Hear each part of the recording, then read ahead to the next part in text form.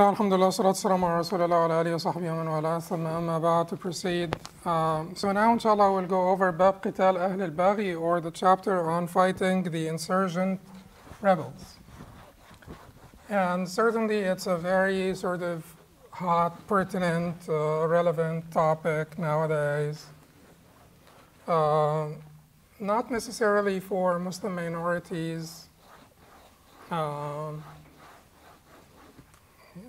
but for the Muslim majority countries. Imām al-Qudāmah rahimahullah, in his book Umdat al-Fiqh, which is a Hanbali manual, said in the under the Bab Qital al-Baghi, or the chapter on fighting the insurgent rebels, وهم الخارجون على الإمام يريدون إزالته عن منصبه فعلى المسلمين معونة إمامهم في دفعهم بأسهل ما يندفعون به. Again, بأسهل ما يندفعون به. فإن آل إلى قتلهم أو تلف مالهم فلا شيء على الدافع وإن قتل الدافع كان شهيدا. These are the insurgents who rebel against the Imam, rightful ruler. And I did not translate this as just ruler. I only translated this as rightful ruler. And we'll come back to say why. Wanting to depose him, the Muslims are required to support their Imam in deterring them by the lightest means sufficient for deterrence. If this results in a fight against them or the destruction of their property, there is no liability on the defender, and if the defender dies, he is a martyr. So if you fight alongside the rightful ruler against the insurgent rebels and get killed, you'll be a martyr. Maybe we should finish everything and then just have like a sort of a discussion afterwards. But let us first make sure that things are clear here. Okay, so وهم الخارجون على الإمام. These are the insurgents who rebel against the Imam. Insurgents who rebel against the Imam, wanting to depose him. So these are Ahl al-Baghi that are to be killed, are to be fought against and to be killed. Where is this coming from? What is the definition of Ahl al-Baghi? What is the definition of the Imam? And certainly there would be some need for shedding some light on contemporary circumstances and scenarios. But first, let us be completely sort of faithful to the tradition, not only the scriptures, because we will have to always be faithful to the scriptures, but let us go over the tradition as it is, and then, discuss the tradition or analyze it critically. Now, and the tradition here also according to the Hanbali madhab mainly. So al-Kharijuna ala al-Imam. So Ahl al-Baghi are basically, in order for them to be Ahl al-Baghi, they have to be a group that has shawka, that has basically power. If they have no power, they are not Ahl al-Baghi, they are bandits. They will be treated like Qudāmah, like highwaymen. And certainly the difference here, it's a hairline difference between the two, Ahl al-Baghi and Qudāmah. If people have the same cause, the same understanding or misunderstanding, and they are 20,000 armed people, and the Imam feels that they have power, we call them Ahl al-Baghi. Those are insurgent rebels. And they get a completely different set of rulings, as we will discuss, from bandits. People, if that number is 2,000, I'm just giving any numbers, but it is about, do they have shawka? Do they have power to be reckoned with or not? If it is 2,000 people, they have the same understanding like the 20,000. Or it is 20,000, but they are lightly armed. The other 20,000 are heavily armed. The lightly armed would be called bandits. The heavily armed will be called insurgent rebels. They have the same. They have the same motives. They have the same understanding. Just the difference is that these have power, these don't have power. When they don't have power, you treat them like bandits. When they have power, and yeah, that's what it is. When they have power, you treat them like rebels. Two completely different sets of rules. Now, not only that they have to have power, but they have to have ta'wil sa'ir. They have to have sort of some substantiation for their rebellion. It is not like they are ta'wil sa'ir, meaning what? Like, let's say they are khawarij, for instance. Khawarij that make takfir of all the Muslimin and so on. They have a different set of rules as well. And that's a controversial issue. We may talk about it a little bit later. But the idea here is that they have to have some grievances against the system. They are rebelling because of grievances. Those grievances may not be justifiable completely, but there are grievances that people will consider to be, will think about. There is some ta'wil, there is some point. Even if this ta'wil is weak, but they have some point here. And that is the issue of motive or incentive, catalyst of the rebellion. There has to be some point. The rebellion has to be against a rightful ruler.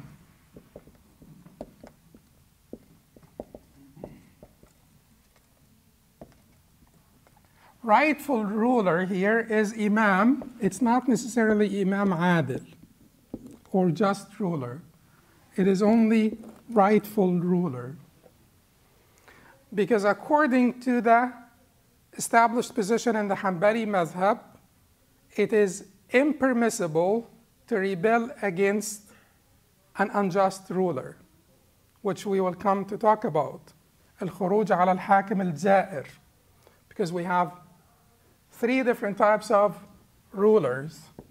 Al-Hakim, Al-Adil, and there is consensus here that you cannot rebel against him.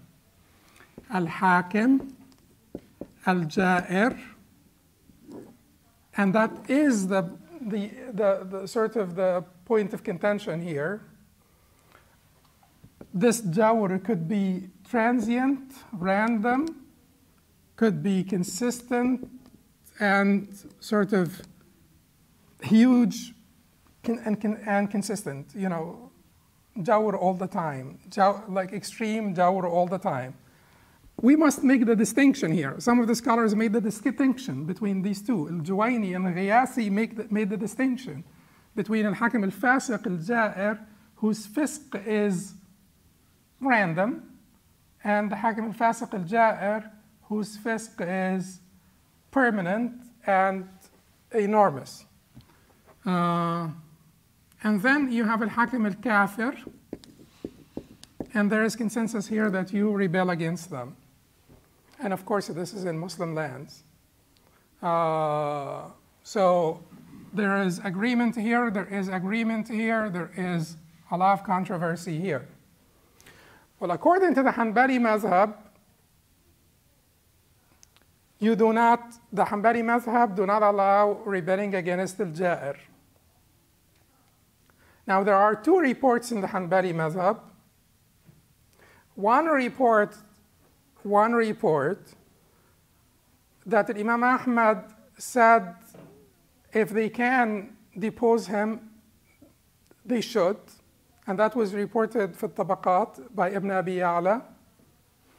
And then the more common and more popular position of Imam Ahmad and more often repeated or quoted position of Imam Ahmad is to prohibit rebelling against the unjust ruler. Some people say that Imam Ahmad had these two positions in different contexts and that the default for him is the permissibility of rebelling against unjust rulers when there is no greater harm to be expected. Of the greatest Hanbalis who actually favored that narration, the permissibility of rebelling, are Abu Razin and Ibn Aqil and Ibn al-Jawzi. But we have to be clear. This is not the authorized position. This is not the popular position. They say that Imam Ahmad prohibited rebelling against the ruler within the context of his mihna. You know, al-Ma'mun had this interpretation about khalq al-Quran and so on, and they basically persecuted Imam Ahmad, as everybody knows. When people came to ask Imam Ahmad if they should rebel within that context, and Imam Ahmad had in his memory, it was fresh in his memory, the fighting between Al-Amin and Ma'mun, the two brothers, that caused so much bloodshed and destruction to Baghdad, he was telling them, no, don't. You should not. But when it comes to, you know, his default position, according to the, you know, Ibn Aqil, Ibn Jawzi, and Abu Razin, and so on, his the default position is the permissibility when there is no greater harm to be expected. Now, so now we have in the Hanbali madhab, these are the three, basically, in order for people to be called the bugha, insurgent rebels, and for the rules that we will mention to apply to them, they have to have power, otherwise they would be rebels. They will be bandits. They have to have some incentive, some motive, some sort of substantiation for their rebellion, whether it is strong or not, but something that they would cite, that they would talk about, that would make some sense, you know, even if it is not strong. And they have to be rebelling against a rightful ruler. And as we said, so it would not apply to this. You know, it would certainly apply to this. And according to the authorized position in the Hanbali madhab, it would apply to this, the unjust ruler, as well. Is that clear? In the Hanbali madhab, how does a ruler become a ruler? How does a ruler become a ruler? And this is the majority, this is the traditional position in, you know, in our tradition, because there is a huge difference, not a huge difference, I shouldn't say that. There is a difference between tradition and scriptures. There is a difference even between Salaf and Khalaf. There is a difference between what was popular during the time of the righteous predecessors with regard to this issue and what became sort of is the established tradition during the time of al-Khalaf. So we have to keep that in mind. So the ruler in the Hanbali madhab, تثبت الإمامة بالإجماع, and they cite Abu Bakr's imamah because all the Sahaba agreed. تثبت الإمامة بالنص, which means actually al-ahd, one imam passing the imamship on to the next. And they cite Abu Bakr passing it on to Umar. Now Ibn Taymiyyah will disagree, but his position is not the authorized position in the madhab here. Imam Ibn Taymiyyah would say that the imamah of Umar was not ratified except through the acceptance of the Sahaba. It was not ratified by the mere transfer of imamship from Abu Bakr to him. It was only ratified by the acceptance of the Sahaba. But in the authorized position in the Hanbali madhab, the imamah can be transferred from one imam to the next without the need for the approval by Ahl al-Hal wal-Aqd. They actually state this without the need for approval by Ahl al-Aqd. That is bin-Nas. And they cite between Abu Bakr and Umar. And bil-Ijtihad. And they cite that Umar radiallahu anhu instructed them to choose one of 6 people, and that they made ijtihad among themselves, and they chose Uthman. And bil-Qahr, which is imamat al-Mutaghallib, by basically domination. Someone dominates, they become an imam, and they become the rightful ruler. Even if he rebelled against the rightful ruler, but he dominated. So he may have been a fasiq yesterday, but today he's the imam and you make dua for him. But that is the tradition. That is it. So, and we have to respect their reasoning. You have to respect their reasoning. In the whole world, it was completely anomalous what happened after the Prophet ﷺ for 40 years. This was not the case in Persia. This was not the case in the Byzantine Empire. This was not the case anywhere. This idea of people choosing their leader is like was a very sort of extraordinary idea. Now you have pressure from the past, you know, like Arab culture. You have pressure from the sort of the geographical, the context, you know, Byzantine Empire and Roman Empire, and all of this pressure, you know, amounted to departure from that model, from that type, which happened only after 40 years. And ever since, we have been in a constitutional crisis as a nation. Because bil-Qahr meant that if you dominate, you are the rightful imam.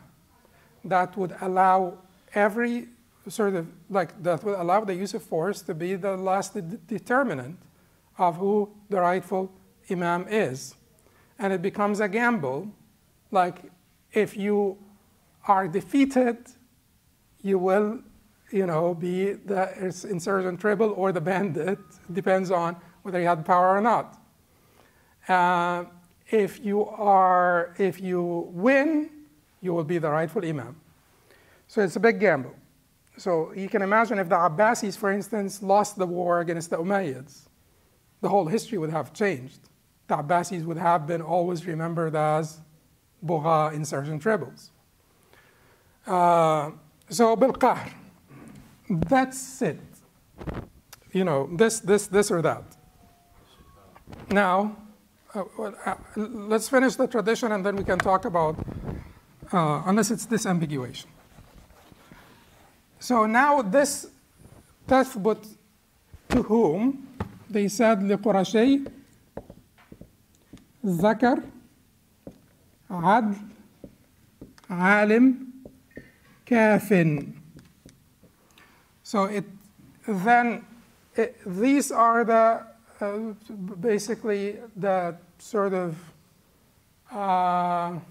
the procedures for the imamah to be established. Then if we have those procedures, the imamah will be established for someone from Quraysh with different circumstances. They actually showed flexibility with this because they accepted the Ottomans. And they had ways to justify this. The Prophet ﷺ said if it is an Abyssinian who was a slave, then became a khalifa, then alaykum bisami wa ta'a, you listen and you obey. Then they said zakar, which means male, And they have not really traditionally compromised on this that much. But I'm quite sure that you'll have scholars in places like Pakistan or Bangladesh where they had the head of the state as a woman. You probably had some scholars justify it. And certainly in, people who are inclined, more sort of inclined to modern interpretations will be able to justify, or even in Egypt, Sheikh al-Ghazali, for instance, Sheikh Muhammad al-Ghazali said that it is okay, and Bilqis was a great leader, and so on and so forth. Adl, they actually showed flexibility with this a long time ago, because Imam Ahmad clearly stated, "Barran kana aw fajiran," whether he's righteous or wicked. Alim, they compromised on this because like after al-Khulafa al-Rashidin, it was rare that you get a Khalifa who is also a scholar at the same time. It was not unheard of, but it was rare. Kafin means competent, competent. And competent here, they also showed some compromise here in interesting ways. Like if you're in and out of insanity, they'll say, most of the time, are you sane or insane? If you're most of the time sane, they'll let you go. They'll pass it. Which allowed for us, historically, to be ruled by completely deranged people. Like Al-Hakim bi-Amrillah, who burnt the Holy Sepulchre and brought about death and destruction to Muslims for 200 years. Although, to be honest, it was a dhari'a, it was basically like an excuse for the Crusaders to conquer our lands, but and certainly it did not justify any of their huge sort of massacres and oppression and transgression. But again, at the same time, you allowed someone who is deranged to rule over you. He is the same guy who burned Cairo, by the way. He burned Cairo down. So anyway, they say that if you don't have arms and legs, you're not good enough to be an imam. If you don't, you could have basically weak vision, but if you're blind, no. And certainly many of you, well, not many of you, but some of you may remember the old sort of Egyptian sort of Islamist jihadi groups having this huge controversy over Imamat al-Darir and Imamat al-Asir, and the leadership of the blind, the leadership of the captive. It used to be a big controversy between al-Jihad and the Jama'ah al-Islamiyya and so on. But then they said if you don't have taste or smell, that's fine. We don't need that. If you're most of the time insane, but you get in and out of it, if you're most of the time sane, but you're in and out, that's okay. We can let you be. If you are,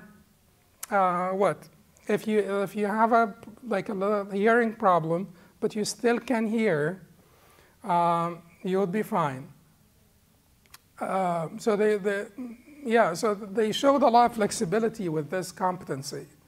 They showed flexibility with this. They showed flexibility with this. Traditionally, they have not showed flexibility with the male-female issue, but in modern times, they have showed flexibility with this.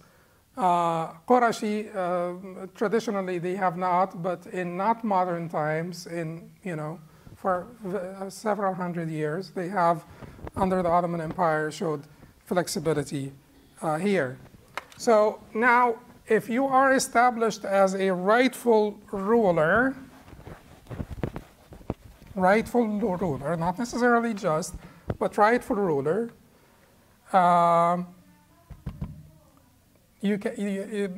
they cannot rebel against you.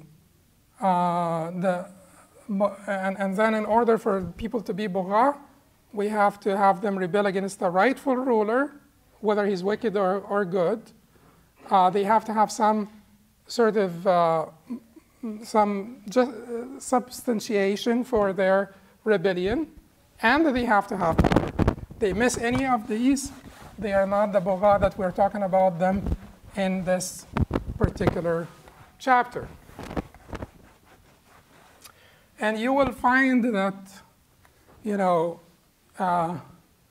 so certainly, and I'm trying to keep myself also in line. I embrace our tradition beyond your imagination, and I believe that it is beautiful.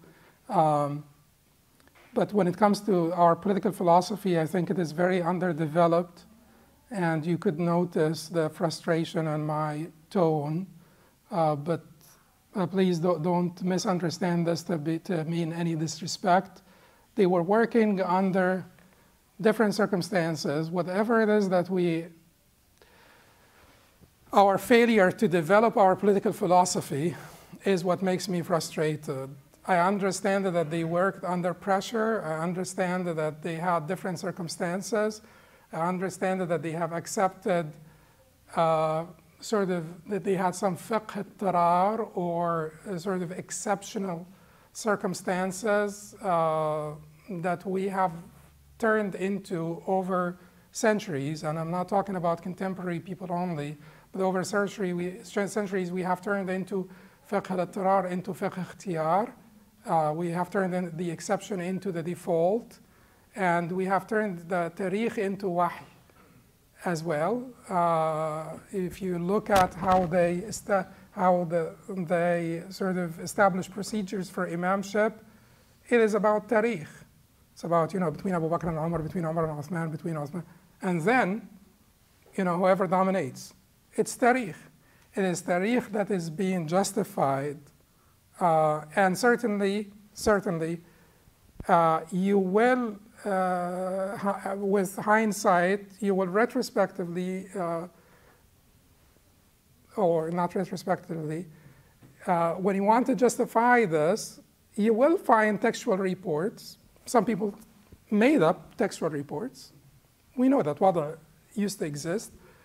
But you may find textual reports that are actually traceable to the Prophet ﷺ and interpret them in a way that fits your worldview.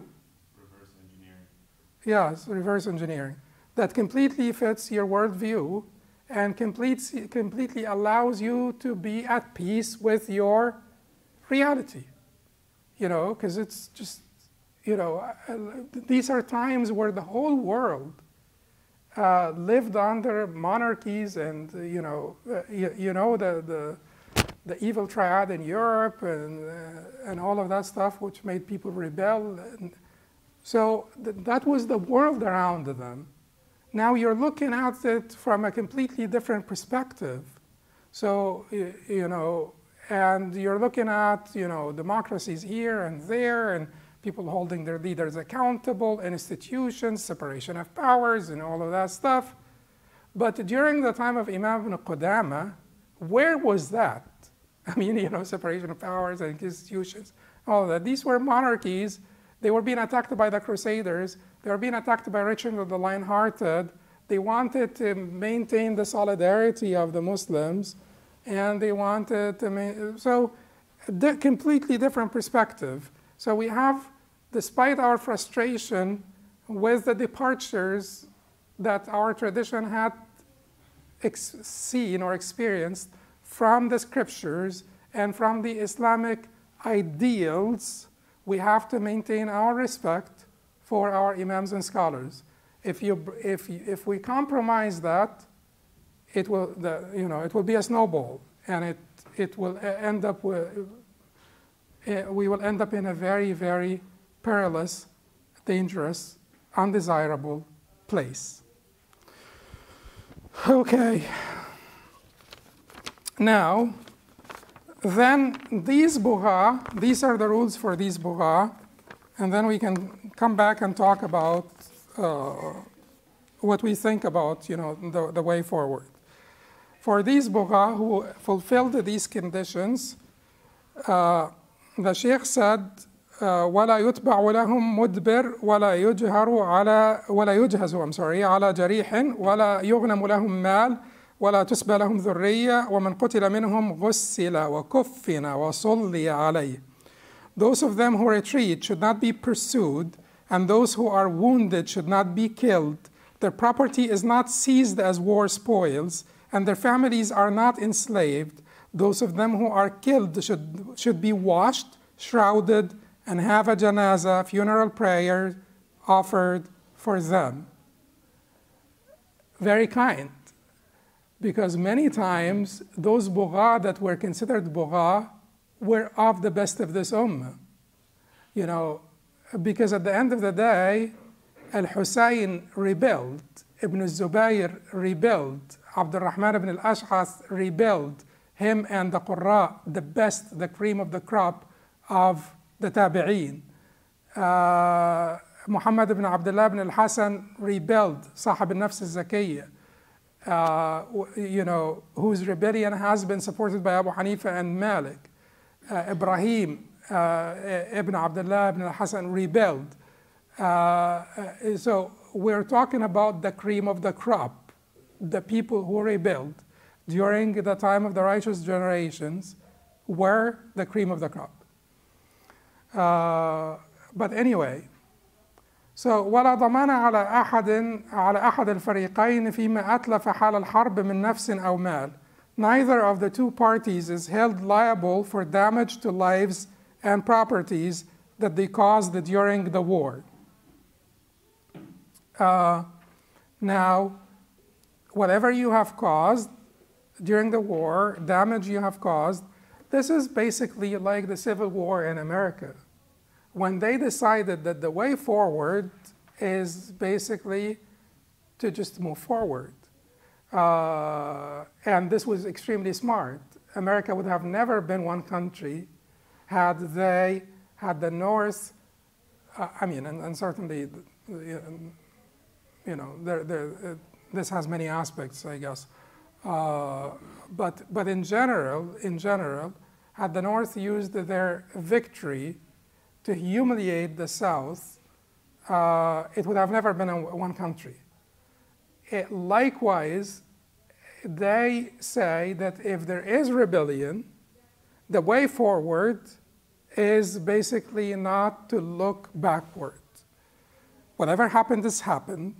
Let's move forward. Let's subdue the rebels, the insurgent rebels, in the interest of the Union, and move forward. So neither of the two parties is held liable for damage to lives and properties that they caused during the war. In fact, Imam Ali radiallahu anhu, or Ali radiallahu anhu, said whoever finds their mata' with someone else, they are more entitled to it. So, you know, after al-Jamal, some of the people who were fighting against Ali radiallahu anhu, they found a qidr, like a pot, a huge pot, that the people, the supporters of Ali were using to cook food. So someone from the opposite army recognized that it is theirs. So they demanded to take it back. So they said to them, now Ali won. They said to them, give us time to finish cooking and we'll give it back to you. And they insisted to take it before they finished. So they spilled the food and they took their pot. So it just shows you that they were very visionary people, by the way, because it takes a lot of courage and it takes a lot of forbearance and a lot of hilm to do this. Now we want to bring healing, not more division. Then the Sheikh said, وَمَا أَخَذَ الْبُغَاءَ حَالَ امْتِنَاعِهِمْ مِنْ زَكَاةٍ أَوْ جِزْيَةٍ أَوْ خَرَاجٍ لَمْ يُعَدْ عَلَيْهِمْ وَلَا عَلَى الدَّافِعِ إِلَيْهِمْ وَلَا يُنْقَضُ مِنْ حُكْمِ حَاكِمِهِمْ إِلَّا مَا يُنْقَضُ مِنْ حُكْمِ غَيْرِهِ. whatever the rebels had taken while in power, zakat or jizya or kharaj, is not collected from them or from those who paid them. The judgments issued by their judges are not reversed except in the same way as judgments of any other judges would be. Okay, so these people were in control. The Bugha were in control over a certain area. They acted like rulers. They had those rebels were in control of a certain area. They acted like rulers. They collected the jizya, kharaj, and zakat. They set up judges. Those judges adjudicated over many cases for years. Now we recaptured that region. What do we do with all the judgments that were passed by their judges? We keep them. Unless they can be revoked by any, even by our judges. When can they be revoked by our judges, even if they were passed by our judges? If they are in complete conflict with, the clear, explicit text or the consensus. But if there is some ijtihad, possible ijtihad, we don't reverse the rulings. We do not recollect the zakat, kharaj, or jizya that they collected. We consider them to be just we consider all of this to be valid. Now, zakat, all you need to do, like if the agents of the rightful imam come to you, you only need to say is, they took it. Abdullah ibn Umar used to give his zakat to Najd al-Haruri,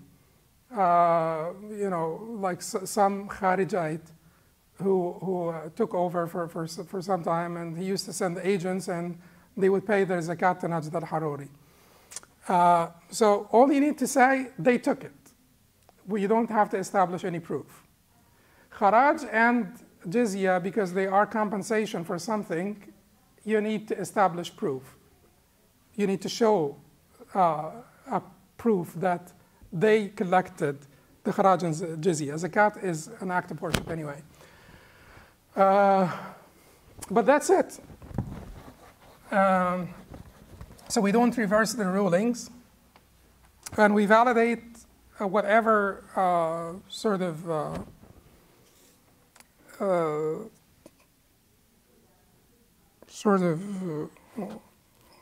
practices, governing practices of theirs when they were in control and when they had power. So let me go over, we'll draw a line now. Now I'm going to speak my mind.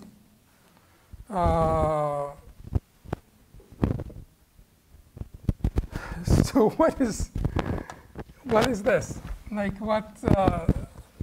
certainly the Muslim Ummah has been in a constitutional crisis for about 1400 years. So it's nothing new.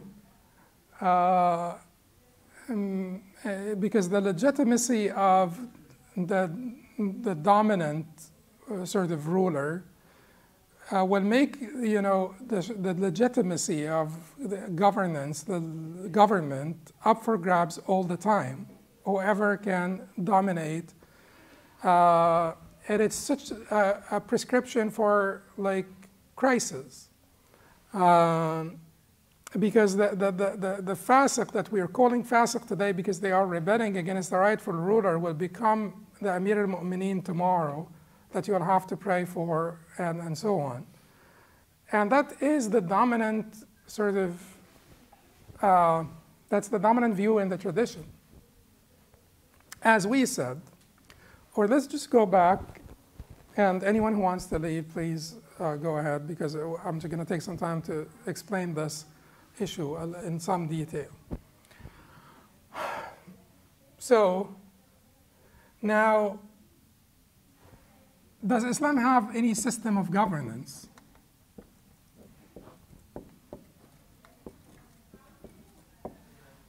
Now, people have different ideas about this. We have, just like usual, we have three different categories of people. We have people who are secular and mashayikh that would basically also support like a more secular perspective. And they are mashayikh. They are trained to be mashayikh, so we will have to call them mashayikh. So according to this line, there is no system of governance prescribed by Islam.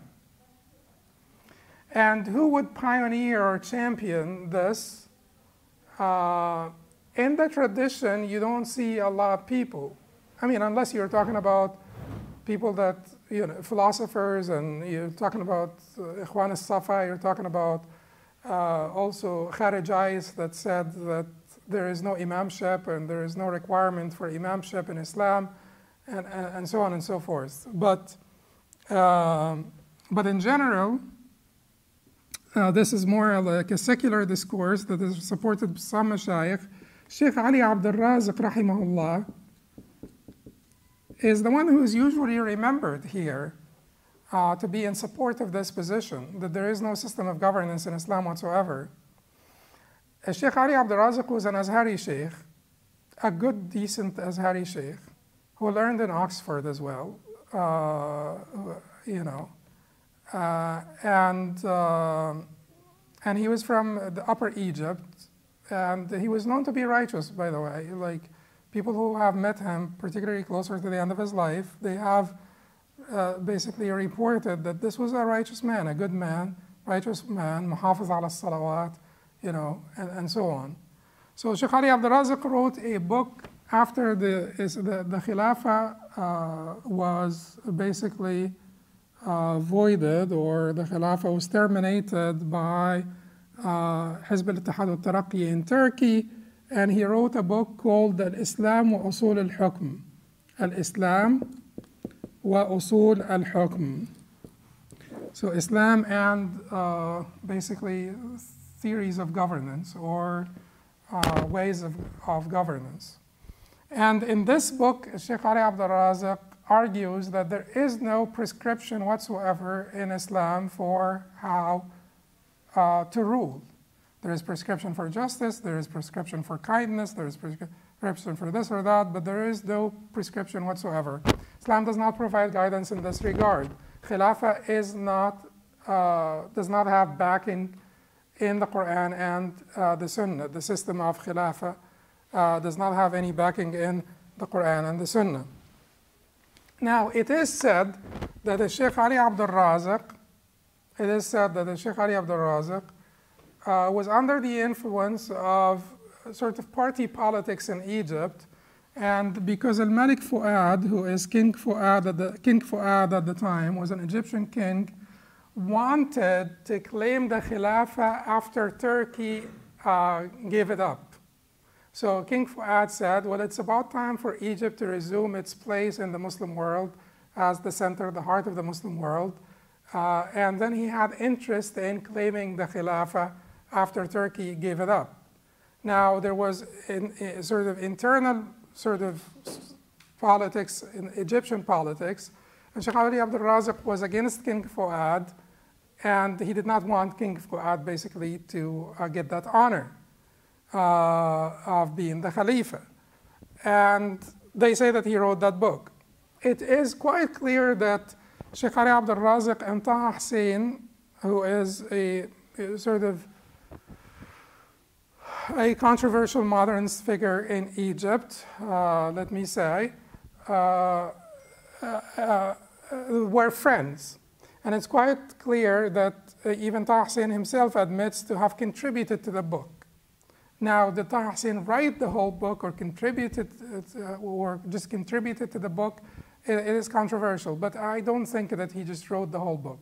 There are different reports here, and people narrate different things, even from personal communications with Sheikh Ali Abdul Raziq. But let us say that Taha Hussein contributed to the book, or the modernists in Egypt contributed to the book. And Sheikh Ali Abdul Razak, towards the end of his life, basically disavowed much of what was written in the book. Now, to be honest with you, Dr. Saad al-Din Uthmani, or Saad al-Din al-Uthmani, who was a prime minister in Morocco, who is an Islamist and a good man, certainly he has great history, wrote a book called الدولة الإسلامية المفهوم والإمكان, and wrote a book called الدين والسياسة تمييز لا فصل, and wrote several books that are very close to Sheikh Ali Abdul Razak's thesis. His thesis in those books are very close to, or his theses in those books are very close to Sheikh Ali Abdul Razak's thesis. So should we put him here, or should we put him here, or should we put him in the middle? You know, why is it that Islamists in general were much kinder to him? Because he is one of them. And although his thesis is counter to sort of Islamist agenda, it's just that usually, you know, personal relationships, don't think that everything is just merely intellectual. There is a huge room for sort of personal, and that may also be a little bit unfair, because Saad al-Din al-Uthmani and Sheikh Ali Abdul Razak also was a righteous man. You know, it's difficult anyway. But Saad al-Din al-Uthmani's trajectory, Saad al-Din al-Uthmani's sort of work was trying to bring Islam, normalize Islam's place in the public space. That was his agenda. That was his life calling, to normalize Islam's place in the public space. So that is why critics are kinder to him. I would be kinder as well, because history does, you know, your own work and your own sort of calling in life should affect how we perceive your thesis. But Dr. Saad al-Din al-Uthmani's thesis is very close to Sheikh Ali Abdul Razak. So it is, and there are many people, and I make it just here, like somewhere here, because it has different motives, different incentives, and also slight differences between the two theses. Now, you have then on the opposite side, you have people who say that Islam gave us a detailed prescription of in terms of governance, and that would be many of the mashayikh, whether they are called the taqlidi or sahawi, many of the traditional mashayikh, whether they are the conventional or the sort of the people that are called Islamists, or they are all Islamists. Let's call them Islamiyin, because whether they are traditional or whether they are awakening type mashayikh, they are still coming from that paradigm. They're coming from the same paradigm. And they say that Islam actually provided a very good sort of detailed manifesto for governance. Like you just, and you know, some of those mashayikh went as far as saying, like, and this is one of the, you know, one of the good mashayikh, the very brilliant mashayikh, contemporary mashayikh, Dr. Muhammad Yusri, who goes as far as saying that there are 12,000 plus textual reports basically governing that area, Islam and governance, or the governance systems in Islam. Certainly when you say this, the secular people will be just completely frazzled because 12,000, that means that there is no room whatsoever except for fuqaha and muhaddithin to be looking at chains of narrations and sort of mafhum al-mukhalafa, mafhum al-muwaffaqa. There is, and this politics will be dominated by fuqaha and muhaddithin sitting in rooms talking about, you know, al-jarh wa al-ta'deel and mafhum al-muwaffaqa and mukhalafa and stuff like this. It is like a scary thing to them. But that's a good sizable portion of the mashayikh. Now, there are mashayikh that come in the middle, and there are thinkers and mashayikh and many people that come in the middle of this, and they want to say, and keep in mind, we have to say this to simplify. It is never three-pronged. It is a spectrum. It's a spectrum. When we say 1, 2, 3, that is us trying to simplify things. That is why I'm telling you, Sa'd ad-Din al-Uthmani would not be here. So maybe here, somewhere, it's a spectrum. We'll put him on the spectrum. So, yes, this ambiguation or? Yeah, just with regard to the mashayikh, like Sheikh Ali Abdul Razzaq, was there a certain threshold after which they said that we can apply laws or statutes outside of the paradigm of Islamic tradition? For example, like, was it after the application of hudud?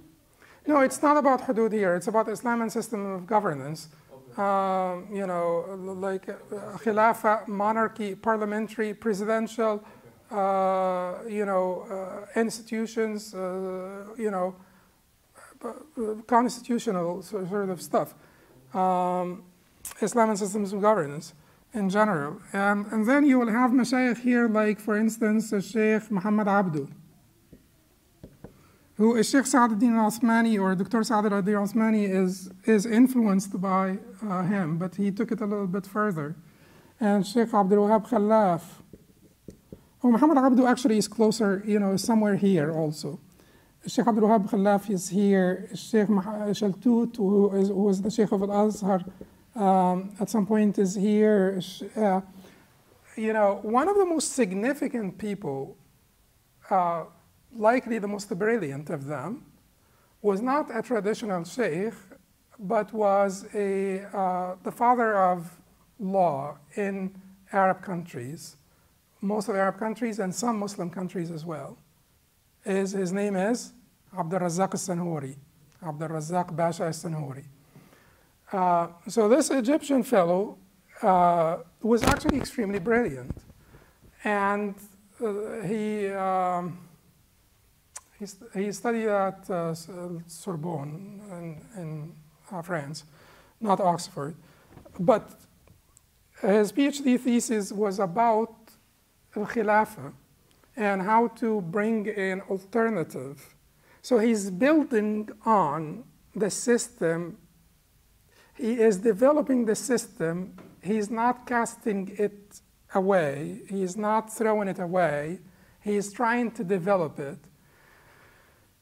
And that is what he did in general in his basically approach. I mean, you could certainly, there are things that Dr. Abdul Razzaq Sanhuri can be wrong about, of course.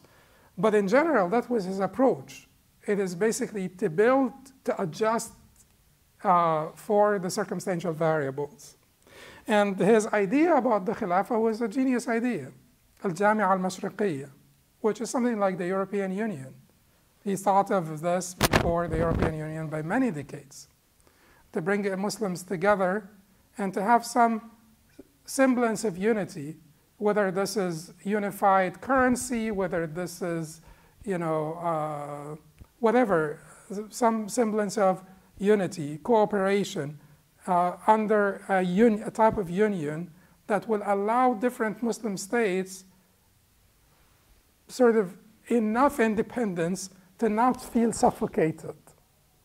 Because certainly people in Bangladesh and Morocco, they have different sort of geographic, cultural, contextual like variables, and that to be ruled from one area by someone who is in the other area is going to be difficult.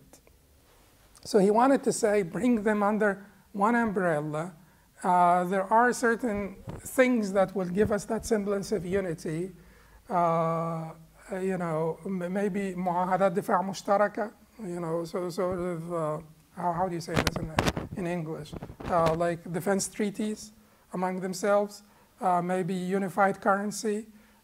So the organization of Islamic cooperation is actually Abdul Razak al-Sanhuri's idea.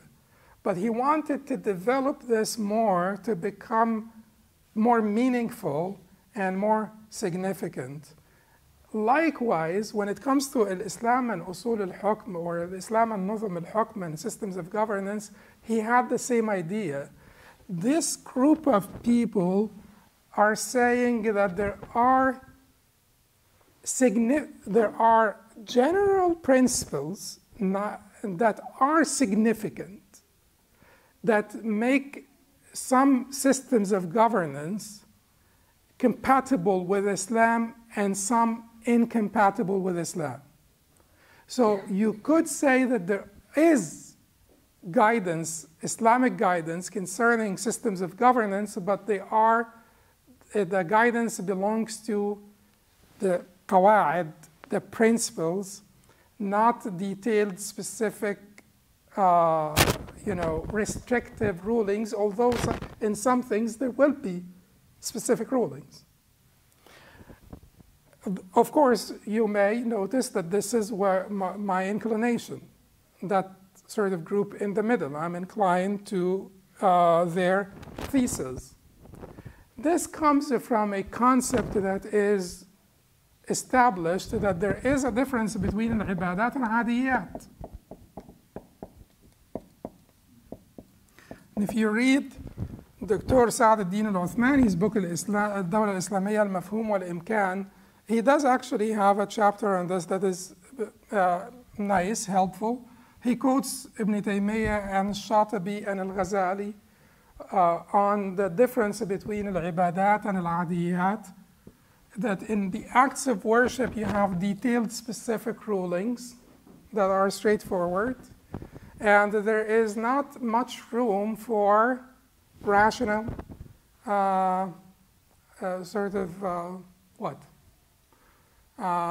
departures, you know, from the detailed, the specific rulings, because al-ibadat is just about, you know, seeking the pleasure of Allah subhanahu wa ta'ala. But when it comes to the area of adiyat, or it comes in the area of, usually translated customs, but it just means worldly affairs, there is not that, you know, and there are guidelines that sort of, you should not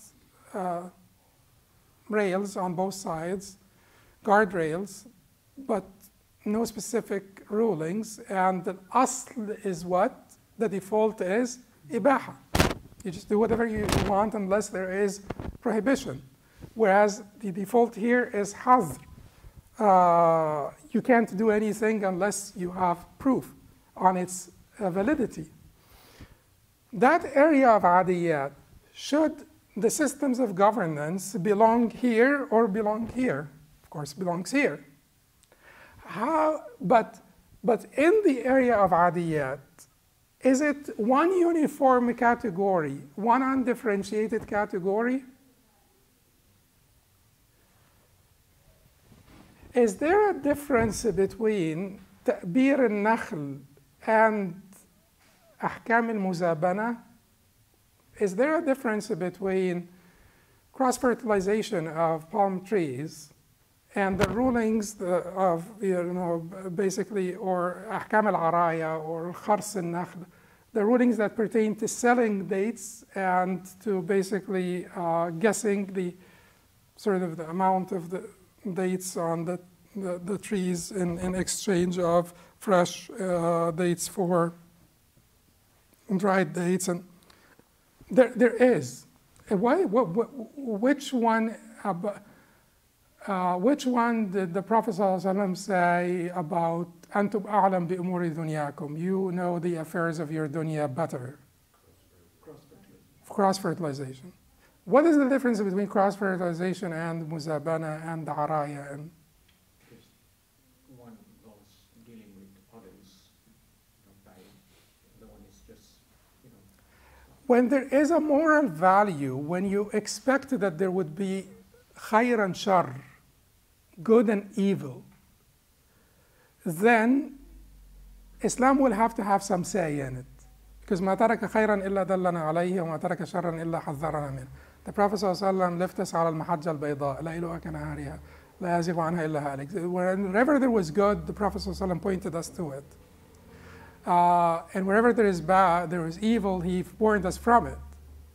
But again, at the same time, because politics is not like ibadat, and there are huge circumstantial variables, then that guidance came in the form of principles.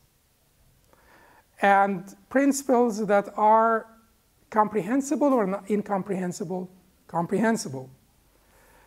And in this case, the maqasid, or the objectives, would be consequential or inconsequential? Consequential. And you want to realize and cultivate those maqasid, so you want to understand the comprehensible ilal, or effective causes, so that you're not limiting yourself to the rigid, specific rulings, but you're able to accommodate the difference, the variables. So al-adiyat here, whenever you can think of khayr and shar, then there is no Islamic guidance in this regard. There is no Islamic guidance in terms of, chemical equations. So if you add phosphorus to whatever, magnesium, what do you get? Stuff like this. Would you expect the Islamic guidance there? Would you expect the Islamic guidance in terms of, building bridges, for instance, or solving IT problems, or things of that nature? Not really. Okay, because there is no khayr and shar there. It's not about khayr and shar here. There is no moral value here. It's not loaded with any moral value. But whenever there is moral value and there is khayr and shar, you will expect some Islamic guidance, and this Islamic guidance can come in the form of detailed rulings, such as an ibadat or principles. Now, siyasa, in terms of the things that are governed by principles, not detailed rulings, the siyasa belong closer to ibadat, like marriage, or does it belong closer to adiyat, chemical equations? It belongs closer to adiyat. It's not like marriage where it belongs closer to ibadat. No, it belongs closer to adiyat. So, meaning what?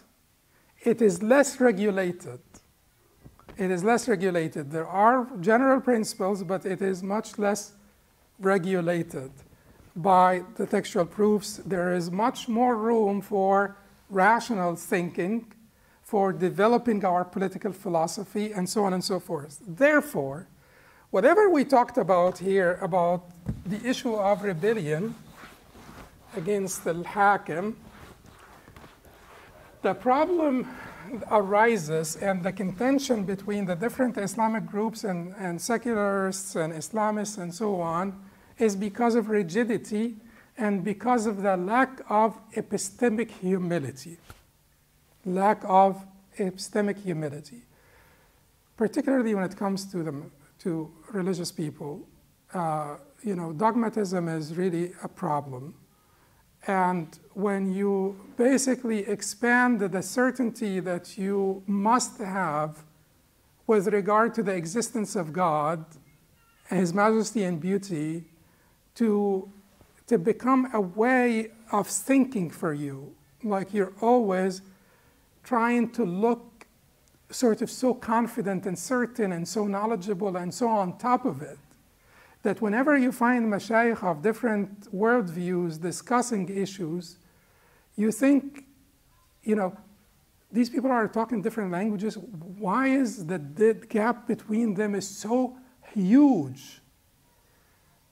Because of this, because of the lack of epistemic humility, because they want everything to have the same sort of certainty that the rest of the, the matters of aqidah, arkan al-iman al-sitta. And then we have basically conflicting reports. You will find them not having, no matter where they're coming from, they will never have an issue because they can always twist it, deny it, sometimes lie, sometimes basically cut and paste and sort of leave out the little part that is a little inconvenient or that will require a little bit more work to explain. And that is basically the common behavior of people across the spectrum. So when it comes to al-khuruj ala al-hakim now, we said that you have al-kafir, you have al-adil, and you have al-ja'ir. And when it comes to al-ja'ir, you have the one who is consistently ja'ir, and you have the one who is randomly ja'ir. They agreed on this, although they still agreed on this, but it depends on your ability. And certainly this applies to Muslim lands. This applies to Muslim majority countries and Muslim lands. They agreed on this, that it is impermissible. They disagreed here. So when our political philosophy boils down to هل يجوز الخروج على الحاكم الجائر ولا لا يجوز؟ يجوز الخروج على الحاكم الجائر، لا يجوز الخروج على الحاكم الجائر. And when you dichotomize a very nuanced issue, then you will have all the shouting and screaming between the two groups. And then everybody will be basically committing those sort of intellectual atrocities without like an ounce of conscientiousness. Okay, so when we talk about this issue here, we have to ask who, why, and how. And the final one, cost. Consequences, cost. So who, why, how? Should there be a difference between, and we're talking about the ja'ir here, and we're not talking about random. Well, we're talking about someone who's like ja'ir, like consistently, or like bad for the country. So should there be a difference between individuals? Should the hadith of the Prophet ﷺ be understood to differentiate between Ahl al-Hall wal-Aqd, the Ummah that hired him? Can the Ummah that hired him fire him? Well, in the Hanbali madhab, no, unless he asks to be fired. So if you have a Hakim Ja'ir, Ahl al-Hall wal-Aqd must not fire him unless he asks to be fired. Of course, he's not going to ask. So they say that يجوز لهم أن يعزلوه إن سأل العزل وإلا فلا. So they have the right to basically remove him if he asks for it, otherwise no. That's Ahl al-Hall wal-Aqd. So you're basically holding, the Ummah becomes a captive. Can that be in his opening statement though? Huh? His inaugural statement? So there is, Kizil Quat. This is the Mexican myth. The Aztecs, they had this god. And then when the Spaniards landed in Mexico, they thought, it is like a white god with white beard and so on. So the Spaniards, they looked like Quetzalcoatl, and then they surrendered. I would say that if we treat our rulers like Quetzalcoatl, our destiny will be like the destiny of the Aztecs. It's just like, it's amazing. Anyway, but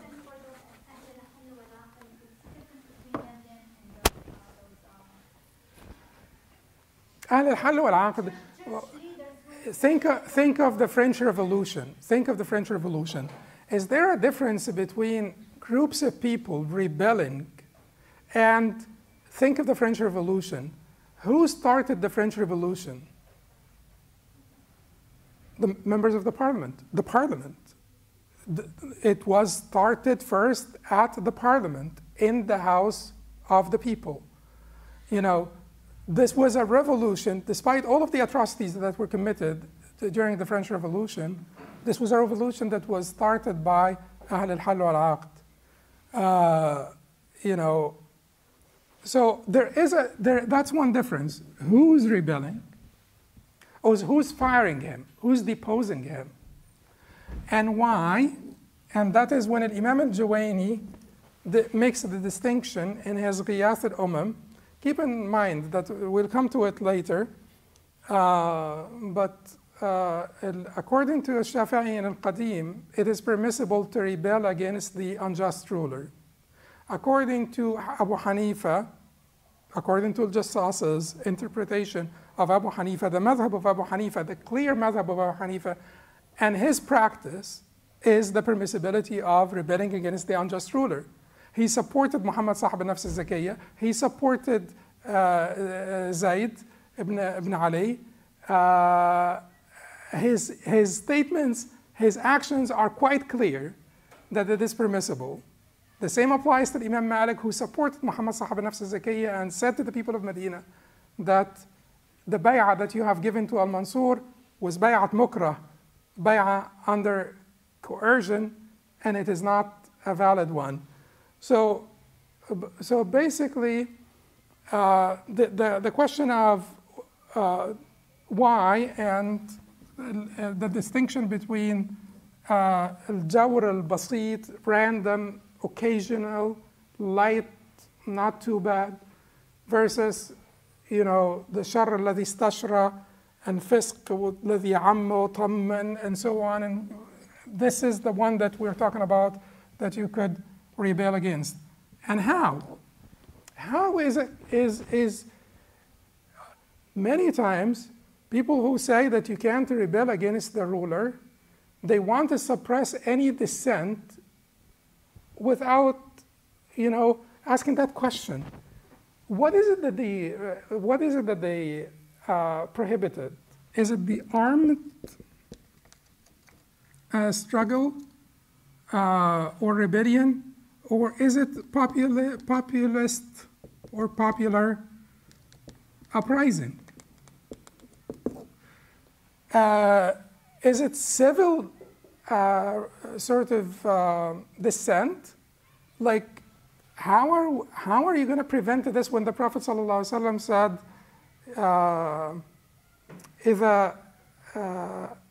إذا عجزت أمتي عن تقول للظالم أنت ظالم فقد تودع منها or you know خير الجهاد سيد الشهداء حمزة ورجل قام عند سلطان جائر فأمره ونهاه فقتله وخير الجهاد كلمة حق عند سلطان جائر إن لم تأمروا بالمعروف وتنهوا عن المنكر أوشك الله أن يعمكم بعذاب. And the tons of reports about, you know, condemning evil and supporting good, and even with hukam, you know, the best jihad or the best form of jihad is to speak the truth against an unjust ruler and things of that nature. So this rebellion, is it armed or basically civil dissent and popular uprising and so on? Some people would like to extend this from armed to any form of dissent, and that is just utter nonsense.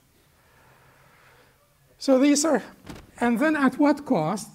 What cost? That is why Imam al-Juwayni also in Ghiyathi, he makes tafriq or between, he says, if المتوقع from, if what is expected from deposing him is worse than الواقع, the existent reality, then you refrain. Common sense, of course. But if it is not, if it is believed that الواقع is worse than المتوقع, then you depose him. So now this is, who's deposing here? This is أهل الحل والعقد, the very people who gave him the contract. The very people who gave him the contract. Why are we having so much disagreement nowadays? Because there was a switch in the 4th century. In the first 3 centuries, the dominant view among Muslims was the permissibility of rebellion. The dominant view among Muslims was the permissibility of rebellion. And we have talked about Hassan ibn Zubayr, Muhammad ibn Abdullah ibn al-Hassan, Ibrahim, Abdul Rahman ibn al-Ash'as, and the Qurra. So we've talked about the Sahaba, the cream of the crop of the Tabi'een, Tabi'at-Tabi'een. These people did not only allow it, they actually rebelled.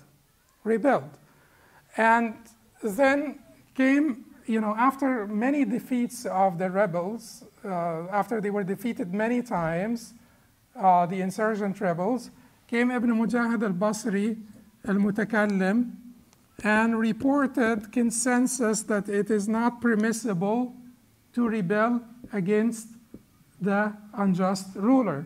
He died in 360 after Hijrah. And he was a great scholar, but at the end of the day, he was Basri.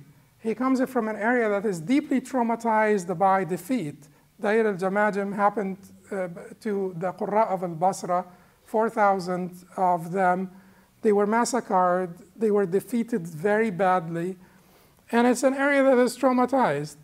At the same time, how could you report a consensus when you were extremely geographically limited? Like, you're in the 4th century, and you're reporting consensus about this issue. Imam Ibn Hazm says, had he been mute, it would have been better for him to not speak that falsehood, because he knows that, Imam Ibn Hazm used to have his own way of expressing himself. So he says that, having known that munkir al-ijma' kafir, having known that the one who denies al-ijma' is kafir, and having known, all of the precedents, from al-Husayn and Ibn Zubayr and et cetera, and claiming this consensus after knowing this, it would have been better for him to be mute than to speak this falsehood. So, then we have a shift where, traditionally speaking, the majority sided with the prohibition of rebellion against the unjust ruler. Even within the mazahib that were heavily, their imams supported with money, with resources. Their imams recruited insurgent rebels. And then you have the switch over time. And then you have, like, Al-Jassas was reporting what Imam Abu Hanifa actually did and said, and so on. But you have someone like Imam al-Tahawi, who's a great Hanafi as well, leading like a different propagating or promoting a different interpretation. And then, under pressure, in every society, the scholars are under pressure. Do you think that there would be pressure for them to say it is okay to rebel against the unjust rulers? They're living under unjust rulers most of the time. So there has to be consideration for the pressure. So under pressure, it became as if it is a done deal, that it is forbidden. Now, am I saying it is not? Am I saying that we should rebel? No, I'm not saying this. Of course not. I am not supporting rebellion against unjust rulers. I am saying that this jaiz and mamnu', this dichotomy is too unbecoming, unbefitting of an ummah like us. We have to develop our political philosophy to be more nuanced than just saying jaiz or mamnu', to take in consideration who, why, how, and at what cost, and to have a nuanced approach to the reports. Because if you claim that those reports are quite clear, extremely clear, whether you are on this side or that side, you're not being honest.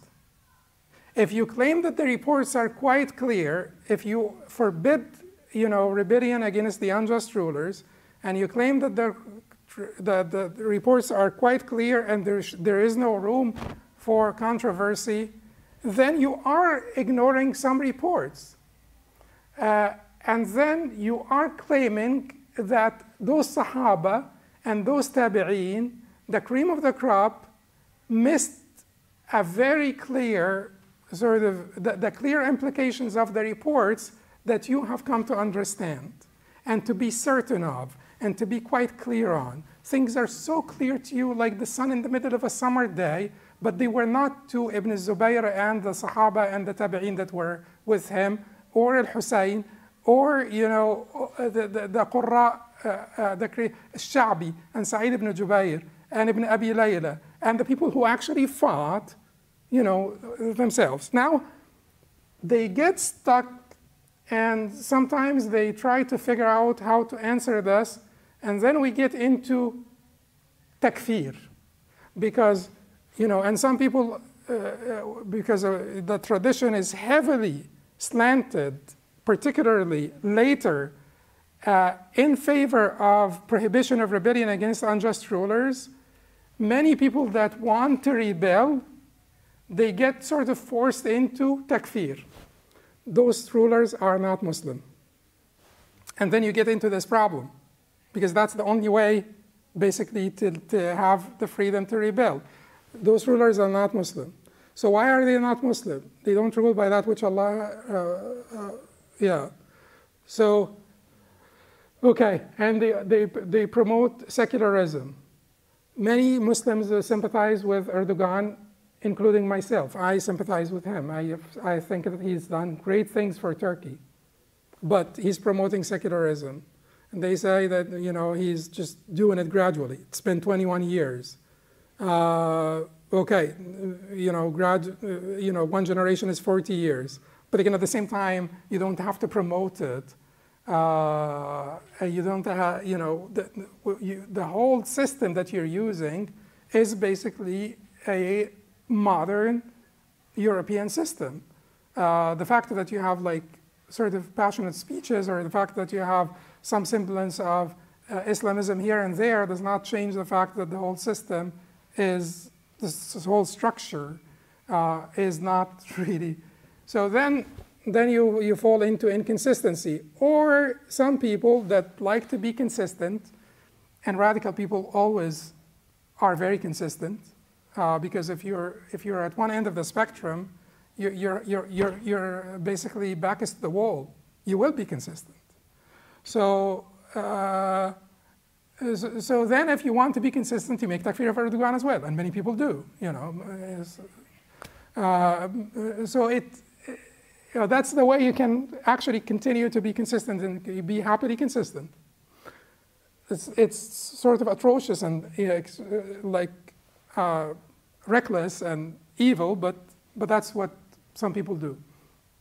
Anyway, so going back to this, you will have a hadith, for instance, like سيكون أمراء تعرفون منهم وتنكرون. سيكون أمراء تعرفون منهم وتنكرون. فمن نابذهم نجا، ومن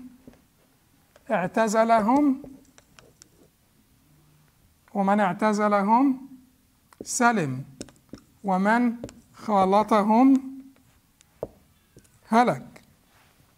سيكون خلوف. And in some reports, umara. سيكون أمراء وسيكون خلوف أمراء سيكون خلوف. 3 different types of reports. But this word is actually authentic. Chain-wise is authentic. أمراء يقولون ما لا يفعلون ويفعلون ما لا يؤمرون فمن جاهدهم بيده فهو مؤمن ومن جاهدهم بلسانه فهو مؤمن ومن جاهدهم بقلبه فهو مؤمن. في الخلوف وليس بعد ذلك حبة خردل من إيمان، and في الأمراء لا إيمان بعد ذلك. So now do you know how these are reinterpreted? They are reinterpreted. نبذهم here. Oh. So there will be umara, rulers, that you will recognize as commendable or condemnable some of their practices or behaviors. Whoever nabazahum, whoever, and that because that's the issue here. Whoever nabazahum will be will survive, will prosper. Whoever separates or distances himself from them will be safe, and whoever mixes with them will be destroyed. And these are 2 authentic reports. Imam Ahmad de-authenticated this report, but the chain is authentic. And they figured out ways to reinterpret them. There will be, and certainly the asl of the thing is in Bukhari and Muslim, that doesn't have the word umara. Khuluf is in Bukhari and Muslim, but the word umara itself. And even if the word umara is not there, khuluf, it means generations, and certainly if you're talking about fighting them, you're actually taking it a step forward, and you're fighting the whole society, not just the umara. So, so there will be generations or umara rulers who do what they don't, يقولون ما لا يفعلون, they say what they don't do, and they do what they don't say. They're like hypocritical. In other words, whoever fights against them with his hand is a believer. Whoever fights against them with his tongue is a believer. Whoever fights against them with his heart is a believer. There is no belief after this. So the people who want basically to interpret this away, they will say nabazahum here, whoever, this means fights against them. Munabaza is basically opposition, and it is actually violent opposition. But they say nabazahum here bilisani, he basically speaks against them. And then some of them will come back and say, nabazahum bilisani only in private. You can't, so please get me an appointment with them. Huh? You won't return. Yeah. And then, okay, so how do we interpret this away? Do we interpret this? We figured out 3 ways to interpret this away. One way is, it is da'if. Imam Ahmad, de-authenticated it. That has the umara part. And that's basically, that is basically it. And then another way, which is a little creative, is, no, it is actually not da'if, but then you change the munkar with your hand if you can, the specific munkar, not to depose the ruler, but let us say the ruler, for instance, set up shops to sell wine. You change that munkar if you can. And most likely you can't, because the ruler is there. And unless you depose the ruler and you change that munkar, you'll get arrested and they'll be thrown in jail. But they're saying that this is what the hadith means. You do not depose the ruler, but you change the specific munkar that the ruler, committed, or other people have committed. So then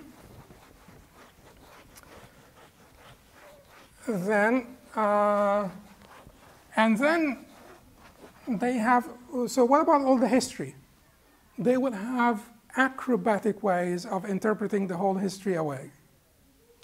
Acrobatic ways. Their counterparts on the opposite side are not less dogmatic, by the way. Because there is a genre of a hadith that are established in Bukhari and Muslim against rebellion.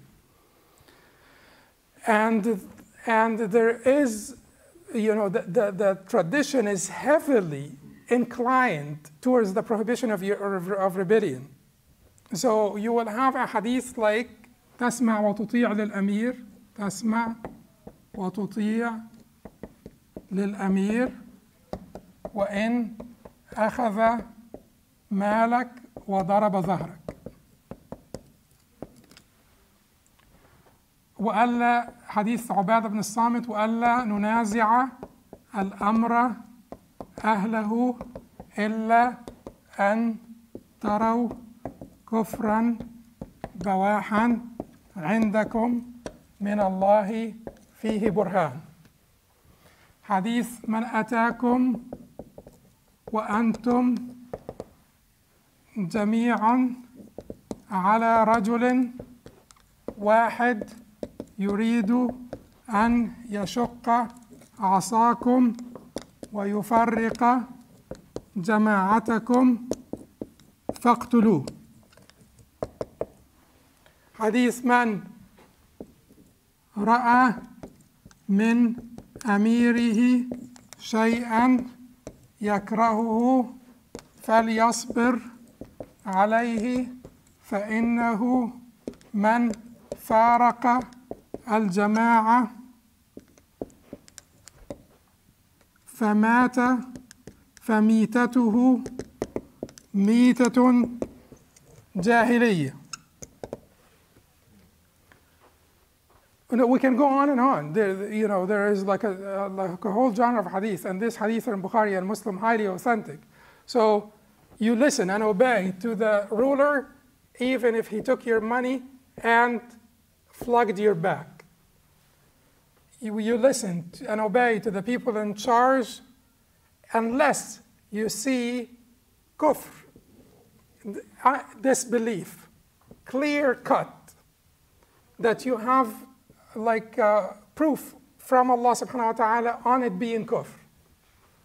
Whoever comes to you while you are together under one man, wanting to compromise your solidarity and disrupt your union, kill him.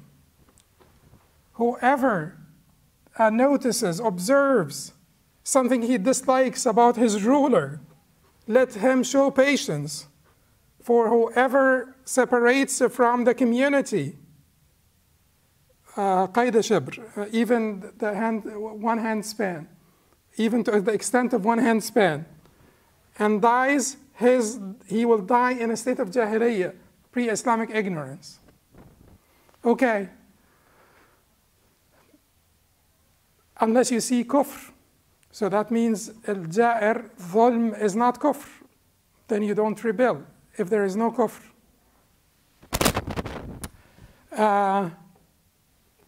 Even you don't rebel if there is a transgression, even if he took your money and flogged your back. If you see something that you dislike, show patience.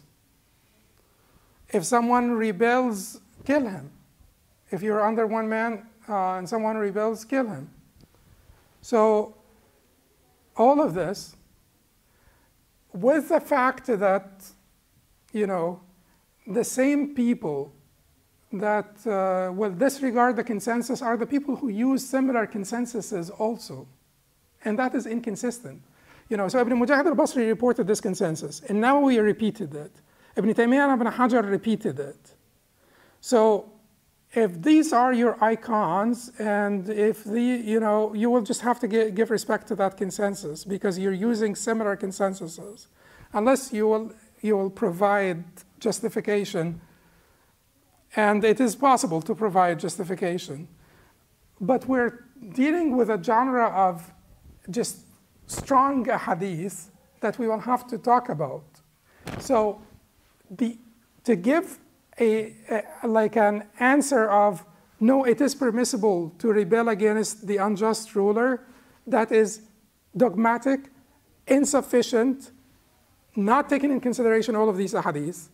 There has to be a lot of work, basically, to find a way to reconcile between all of those. And so, how can we basically understand this? So Ibn Hazm, in more than one of his books, provides explanation for each one of those. Because Ibn Hazm has a rational argument. He says, okay, you're saying that unless he shows this belief, we will not rebel against him.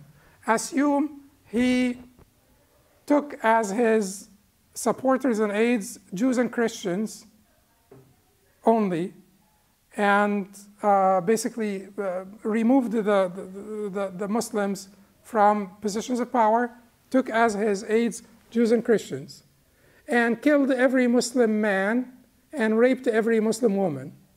Is that disbelief? No, it's not.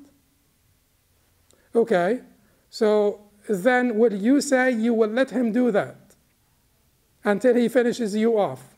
And then you would have said, like you have made an positive, like an insane position. And then he said, فما زلنا نتنزل معهم ونحط يعني من قدر القتلى ولا غيره, until we come down to one Muslim man being killed or one Muslim woman being raped. If they stop somewhere in the middle, they'll be inconsistent.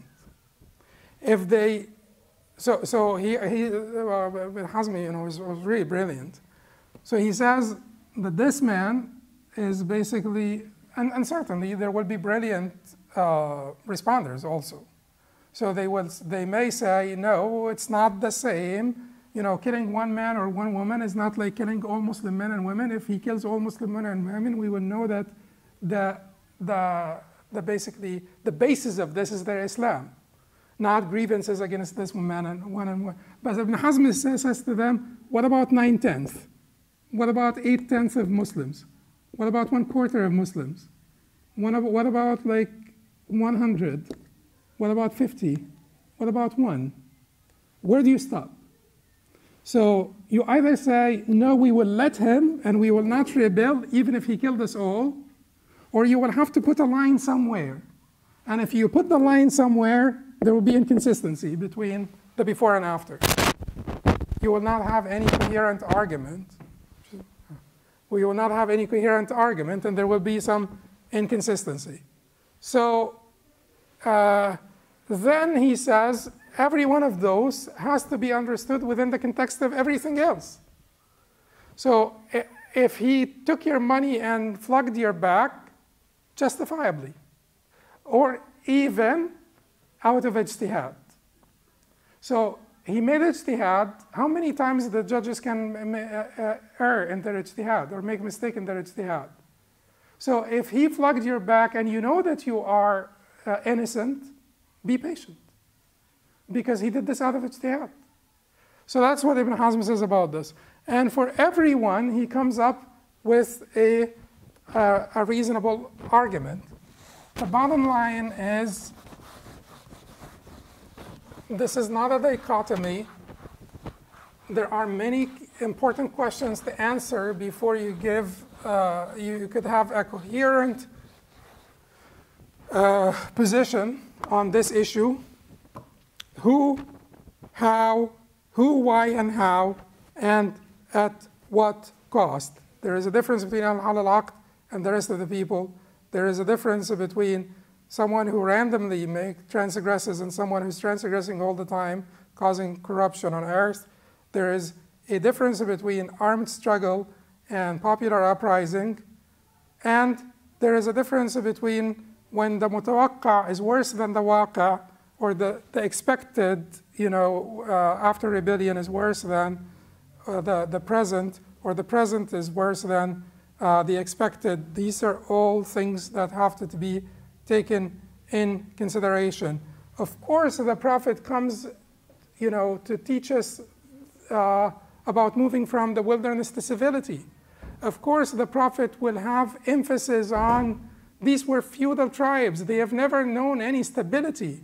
So, of course, the Prophet will be preaching to them about patience and about civility and about union and about all of these things, to bring those feudal tribes under like one system into a union. That was a huge undertaking. We do expect the Prophet ﷺ to have said these things, but we have to understand them correctly. And we also have to understand the circumstantial variables and the changes in world conditions and build a coherent political philosophy. I think as Islamists, change is huge, and we need to work on the moral and the spiritual aspects, because this infrastructure, the moral and the spiritual infrastructure, is essential for change. I think Islamists need to have changed their organizations into movements that spread basically horizontally, not vertically in the society, that permeates through the body, through different institutions. We're not talking about disbanding all basically teamwork or collective efforts, but we're talking about avoiding rigid hierarchies that will cause partisanship and counter efforts and responses.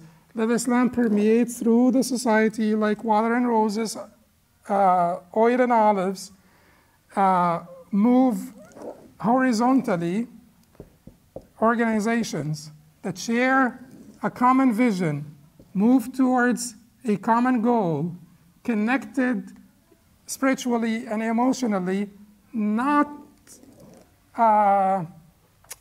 organizationally. And that is, and then build the, focus on the spiritual and moral, because these are the things that will connect us, and these are the things that are not controversial and needed as infrastructure to build on them the social and political. The social and the political. And then defer ideological struggles until you have a good system of governance. A good system of governance is the aspiration of many, many people in the Muslim countries, not only Islamists. It's the aspiration of many people. Work with them towards that, and the ideological differences can be deferred until we have more civility and until we have mechanisms, procedures by which we can resolve our conflicts without too much bloodshed and too much chaos. That's the prescription for my prescription. قولوا قولي هذا استغفر الله لي ولكم سبحانك اللهم وبحمدك اشهد ان لا اله الا انت استغفرك واتوب اليك.